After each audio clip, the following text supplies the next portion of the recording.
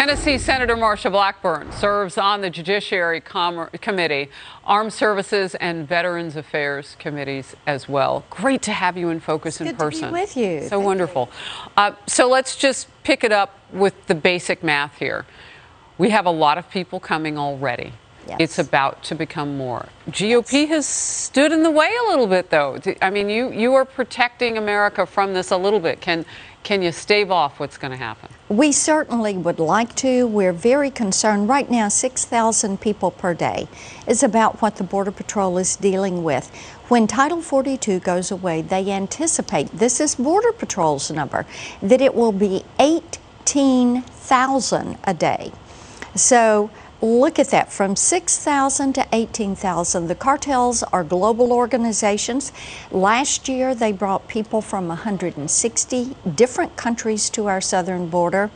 Among that, you had about 40 known terrorists that were apprehended. So, Harris, this is what the Border Patrol is dealing with. And this is why for 30 years, they have been saying, we need three things. We need a wall. We need better technology. We need more officers and agents on the ground. And they thought they were going to get that wall. They're not. Now, Title 42, remain in Mexico, things that helped them to stave off the influx of illegal entry, whether it's drugs, whether it's human trafficking, gangs, sex trafficking. Now, that is going away. Let's talk about the terrorism. The potential for it because of who's coming across the border. Former ICE acting director under President Trump, Tom Homan, told me this week that about 700,000 getaways are there. Right. Do we have any idea of how many of them could be on that terrorist list? No, we don't. And here is the thing. There are about 750,000 known gotaways. Those are the ones they saw on surveillance, and they couldn't get them. And these are the really bad guys with the drugs, the fentanyl that is killing so many people in this country. Now, here's the thing that Border Patrol will tell you, and I'm sure whether it's Mark Morgan or Tom Homan, you see some of the gotaways, but what about those that you never see on surveillance? So is the number 1 million? Is it 1.5 million? Do you think it could be? See, they don't know. They don't know. And there's not a way to quantify that because there is not a wall, there is not surveillance. They are not able to secure parts of the border and then target their resources to areas where there cannot be a wall. This is why Border Patrol has said a physical barrier serves as an impediment to people trying to come to the country. You know who knows that? Vice President Kamala Harris, because she's from California and they have a wall. Yes, they do. San Diego, and look at how it has improved I've been there. The situation there. You're exactly right. I'll get to this. Here's Florida Governor Ron DeSantis signing a bill increasing punishments for fentanyl trafficking as the opioid crisis is getting worse.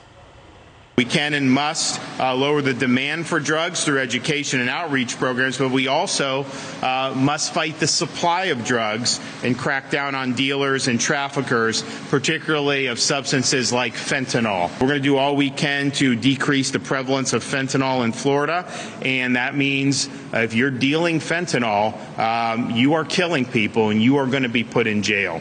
Could we do that at the federal level? We should be. I was talking with one of my sheriffs in Northwest Tennessee, and he said, Marsha, 80% of the drugs we apprehend are either fentanyl or it's something laced with fentanyl. They're even taking gummy bears and rolling them in fentanyl, and this is how they're going after younger children that they can addict to this. 80% of the deaths in some of our counties are fentanyl-related overdose deaths, 80% of the overdose deaths. But Harris, these people ought to be locked up. They are causing people to lose their life. They're actively selling these drugs, and the bad thing is these are cartel groups that are pushing this. They have set up their hubs in U.S. cities, a lot of these sanctuary cities. They're working on our soil, and they all ought to be locked up. I want to get to the baby formula, but I have to ask about the Vice President, Kamala Harris. MIA, missing in action. What's happening there? We don't know. Don't see her. She comes every once in a while to break a vote and break a tie on a vote. But I wish that she would take the lead on the border, because these cartels are abusing women and children, and that needs to stop. All right. We'll let you wrap it there and move to this. Critics are also lighting up the Biden administration over the baby formula emergency and how long it has taken for them to even recognize it, let alone try to respond to it. Here's Pentagon spokesperson John Kirby trying to explain how imports and the president invoking the Defensive Production Act will work. Right now, the principal job for the military will be to work with HHS, Department of Agriculture, the FDA, to help provide contract commercial air to move formula from overseas, particularly Europe, to the United States. But that still doesn't tell us how much longer shelves will remain empty, with doctors warning mothers again, please do not dilute the formula or try to make your own. But come on, what are the options at this point? The supply nationwide averaging at least 40% out of stock. Senator, I spoke with Senator Josh Hawley of Missouri last week, and he said he's in one of the first states where they hit that 50% threshold. And he said then we knew we were in trouble because there's not enough to help us now that's in the bloodstream.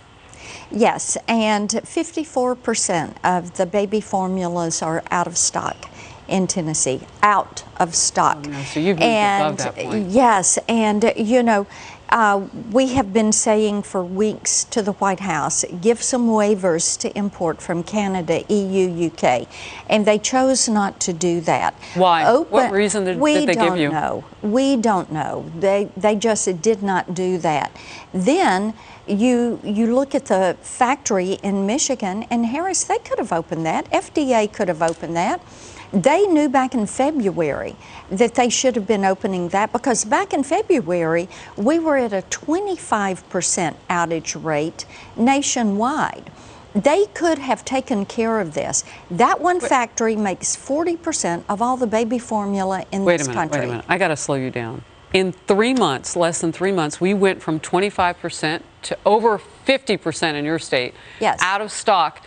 And nothing happened between doubling where our losses were in February? And what does this administration do? They wait for a problem to become a crisis, they make the wrong decision, and then they have to come back and try to fix it, which is what they're doing now with the waivers and with the Defense Production Act.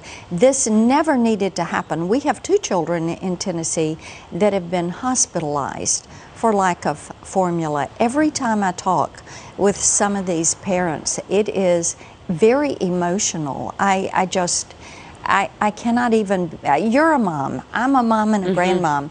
And, you know, it is just heart-wrenching. It's unfathomable what these children are going through.